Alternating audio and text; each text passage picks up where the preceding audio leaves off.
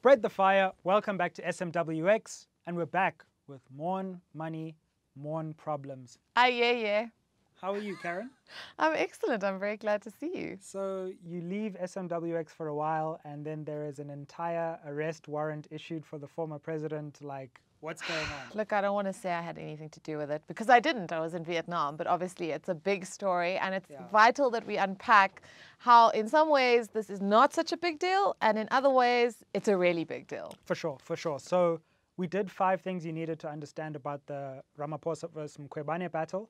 Now we're going to give you 5 things you need to understand about this Zuma arrest warrant and everything that's going on around it.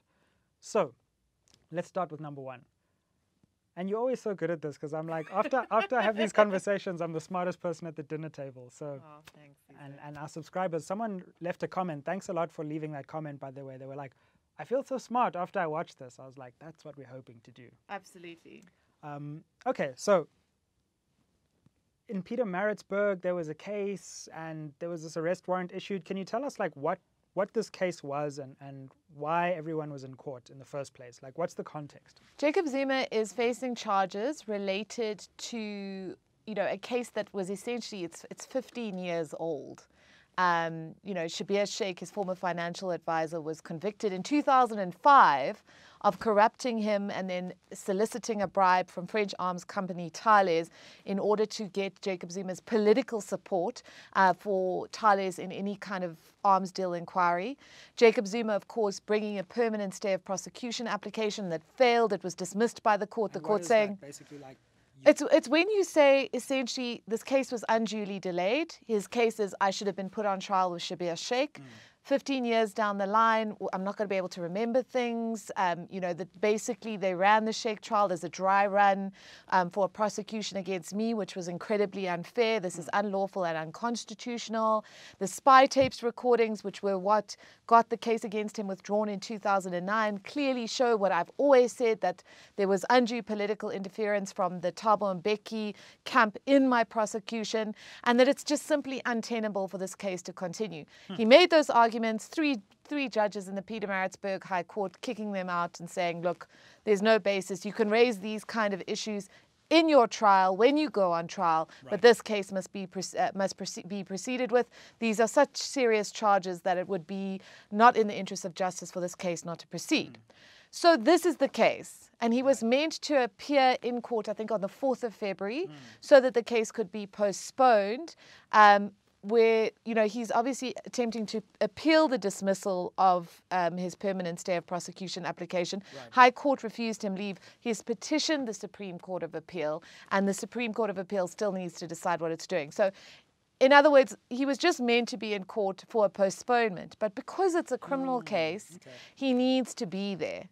So if you're an accused person and the court tells you, you've got to be in court. You've got to be in court unless you can provide, evidence that the court accepts that you have a valid, justified reason for not being there. Okay, so I suspect this is where all hell breaks loose, right? Because then Twitter went crazy and we heard that the president is going to be arrested soon.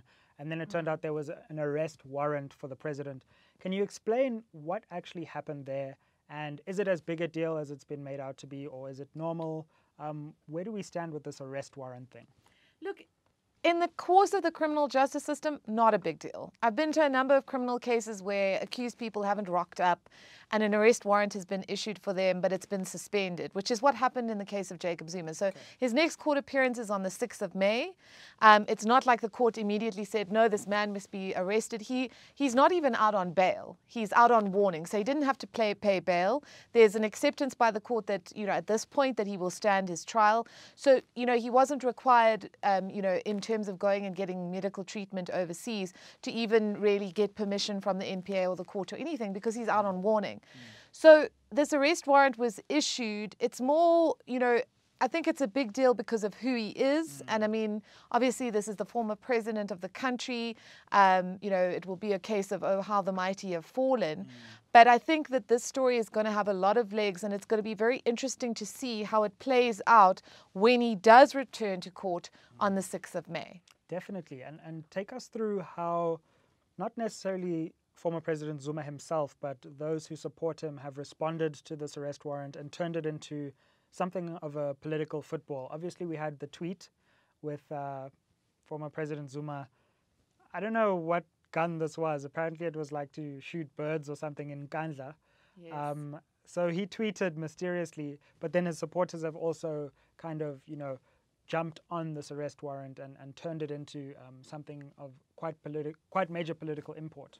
Remember, this comes in the context of Jacob Zuma and his followers having a very adverse view of the courts. I mean, when I've spoken to him, for instance, he's said that, the cases involving him always go one way and one way only. And so he's not someone who has a particularly charitable view of the courts, and the courts do not have a particularly charitable view of him. His entire presidency was littered with the corpses of his failed court battles. And, he and his supporters, he and his supporters are very, very critical of the judiciary and what they perceive to be as a bias against them. The court, of course, saying that under the rules, whether it was Spy Tapes case and Kandla, all of these matters, they demonstrably applied the law and he simply failed to make his case. But that being as it may, it has become an issue. It has, sort of seen as something that was not justified in the circumstances. And it enters a particular minefield, which is his medical condition. And, we know that this is something that's come up before. In the Zondo inquiry, for example, he said his lawyer said he was unable to appear because he was receiving medical treatment or he was unwell or hospitalized. We don't know what that status is. He has said in an affidavit to the Zondo inquiry that it is a very serious undisclosed medical condition and it's a matter of national security that he, should never be required to disclose in an open forum. He has invited the Deputy Chief Justice to go and meet with his military doctor, who appears to be the same person who provided the now notorious sick note that Judge Daya Pillay refused to accept and said was contradictory in the Pietermaritzburg High Court. So this issue of Jacob Zuma's health is something that is shown up at the Zondo inquiry, it's showing up at his trial, and it is a potential minefield because obviously people have the rights to confidentiality, but at the same time, everyone is equal before the law, and if you're required to appear before an inquiry or you're required to appear in court, you do need to take the necessary steps to give the court a reasonable assurance that the reasons that you're giving for your non-appearance are valid.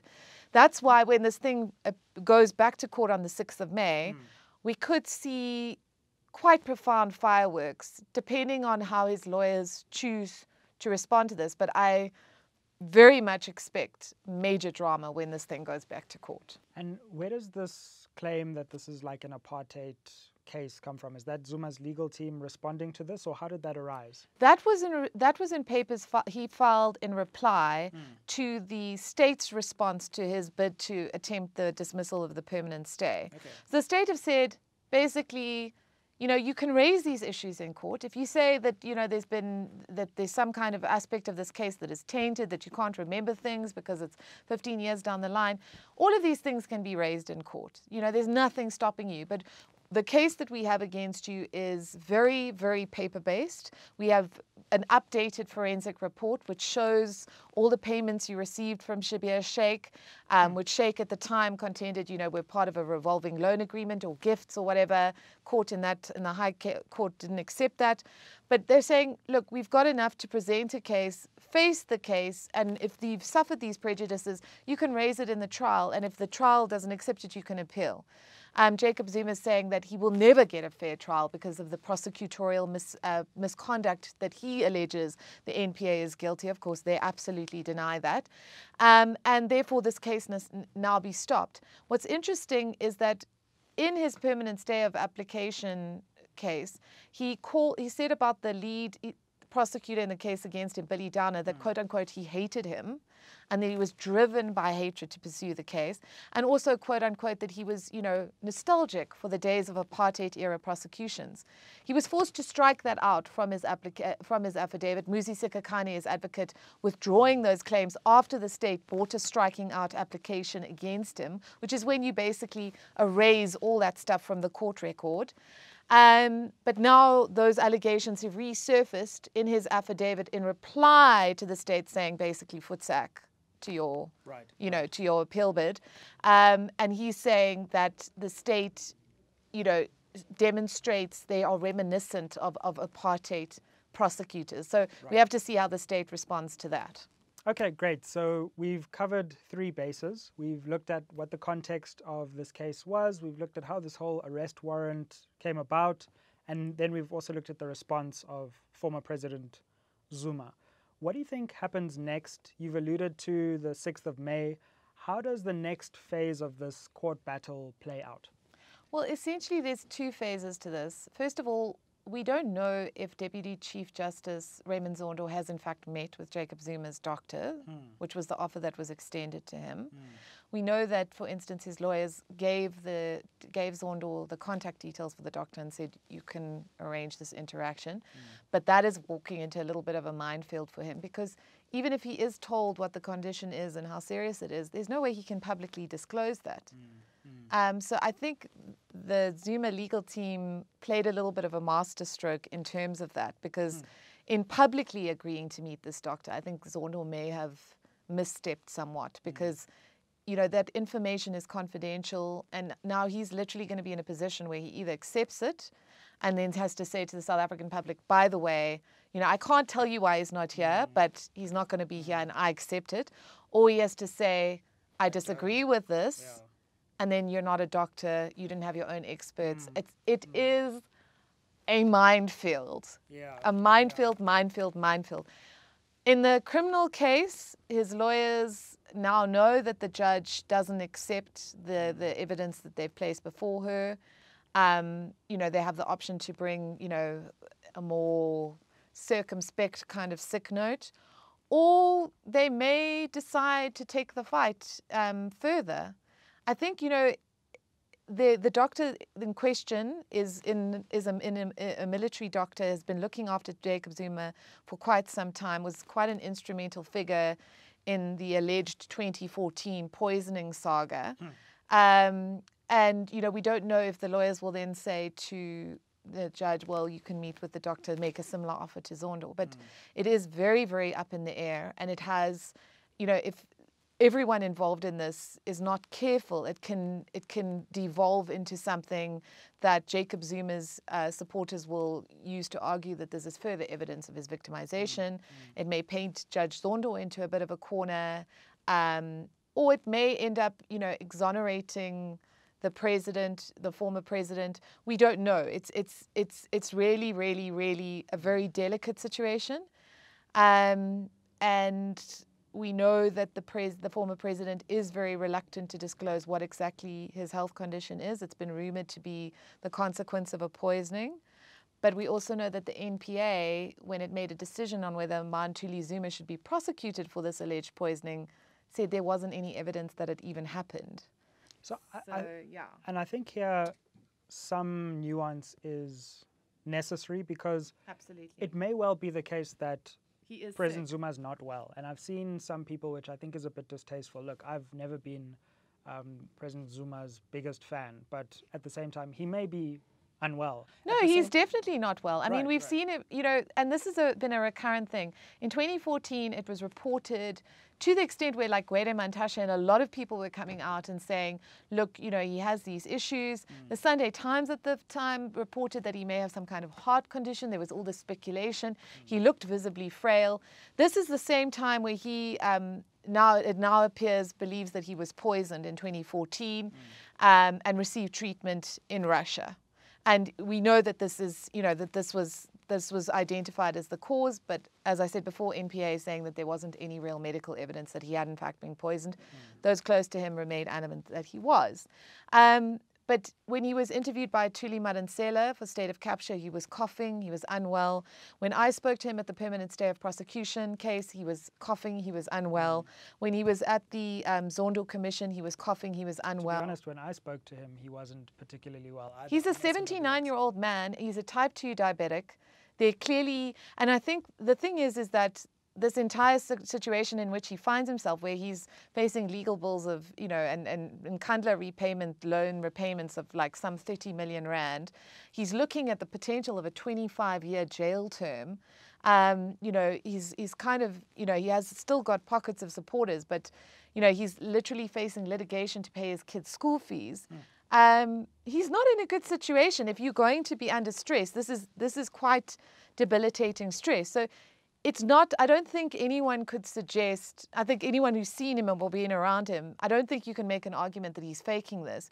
But it is, it's what is the nature of this illness, and is it so serious that he's going to be unable to participate in his criminal trial or unable to participate in the Zondo inquiry. But there's another third option, that if Jacob Zuma's lawyers feel that they've been pushed to the end of all of this, they may well rock up at the Zondo inquiry with the man looking very unwell in a wheelchair.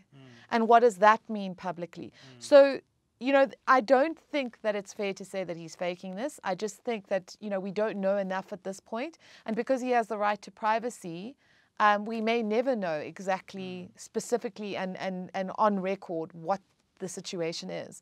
But I do not think it's fair to say that he's faking it. Sure. Well, let's come to the final question that I think we need to think about here, and that is, what are the stakes here? And you alluded to it a little bit earlier, but like, how important is this trial for South African politics as a whole? Because just when you say that, like, former President Zuma could be going to jail, like, and that's going to send shockwaves throughout, or even if he's not, it will also send shockwaves. So how do you see the stakes in this trial? My personal perception has been, like, at the moment, South Africa is trying to, understand where it is, find itself, and, like, find people to blame for the situation in which we find ourselves. Jacob Zuma, if you look to the evidence of the Shabir Sheikh case, there was manifest problematic behavior. I mean, he's always said, look, it was a loan, it was a revolving. I was trying to help BE, that's why I went and interceded for him.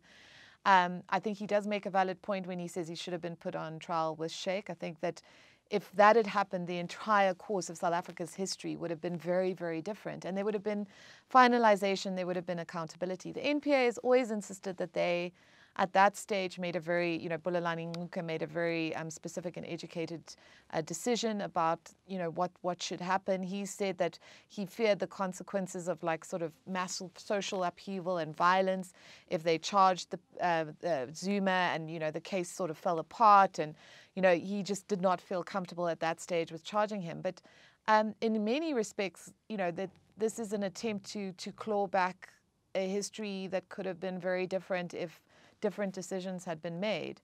And, I think it's going to be fascinating to see when this case, if and when it goes ahead, you're talking about events that took place in the late 1990s, the arms deal, which was the first big sort of corruption scandal, alleged corruption scandal that South Africa ever went through. And I think it's a lesson in, is it possible to go back and to try and undo and to try and get some form of accountability. He's, of course, said that, the real people that need to answer about the arms deal are people like Thabo Mbeki, who he contends was the person who was actually responsible for shutting down a potential special investigating unit investigation into the arms deal. And so all those small Nyana and not so small Nyana skeletons are going to come out. But in some ways, there's an optics to it, because if like you say, had Jacob Zuma been put on trial 15 years ago, or 18 years ago, when he was in his late 50s or 60s, sprightly, up for the fight, it may have felt a little bit more fair than it now does. But many people will say this person was responsible for the disintegration of this country. He was at the helm of all this so-called state capture corruption. He needs to face the music. And it's really a question of, can you blame one person, one family, one group of individuals for everything that's gone wrong? Or is that simply a convenient elastoplast to a gaping wound of seismic corruption that has defined how we've been running for things for quite some time? And it's not necessarily honest to say that one person is solely responsible for all of that. And it also seems to me that, so you've got the corruption arms deal Sheikh stuff, and then you've got the state capture stuff from the sort of latter part of the presidency. And those processes are all coming to a head at a similar time. You've got the state capture stuff at the Zondo Commission, and who knows what could flow from that if prosecutions are suggested that may implicate the president or not. But in any case, he has to go to the commission, maybe again, maybe not. And you've got this corruption trial happening, and they're all kind of converging in one time. Yeah, I mean, it's understandable why, you know, he's not in a particularly good place. Yeah, I mean... And I think, again, it's an optics thing that, you know, if you've, you know, he was at the helm of a lot of very adverse decisions for the country, a lot of things that were seriously, if not legally questionable, then definitively ethically questionable. But, you know, I think it will be a cop-out to try and say that everything that went wrong was because of him. And I think that's the difficulty now that we find ourselves in. And unfortunately, the dynamic of South African politics is that you're continuously being asked to take sides. You've got to be Team JZ or Team Ramaphosa, and never the twain shall meet. When in fact... Even though the twain met in one administration. In one administration, and both of them are human beings that made good and bad decisions.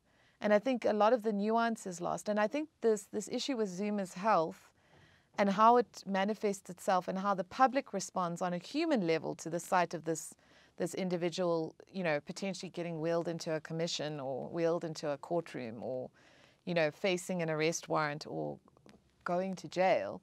I think that's going to say a lot about us as a country and where we are, because I think there is a kind of growing disquiet around that. And unfortunately, we are in an environment now where if you express even a modicum of kind of empathy or say, you know, this is a kind of quite tragic scenario for all of us, it's seen as being somewhat supportive of corruption, which I don't think it is at all. Well, Karyn, thanks so much for joining us again on SMWX. Your insights are always incisive and insightful. And you can catch Karyn Maughan. She's the legal journalist at Tiso Blackstar, a legal journalist there, fantastic. Also catch her on Newsroom Africa, but mostly just catch her on SMWX. Because Ayeye. Ayeye, like, share, subscribe, keep growing the channel, spread it with all your friends, and let's keep spreading this fire. You need to call me more money, more problems. More money? More problems. More problems. Thank you. More money we talk about, the more problems we see. Thanks for watching the content. Like, share, and subscribe on all platforms. smwx.co.za to join the WhatsApp channel. And let's build a new conversation for a new generation. I hear you.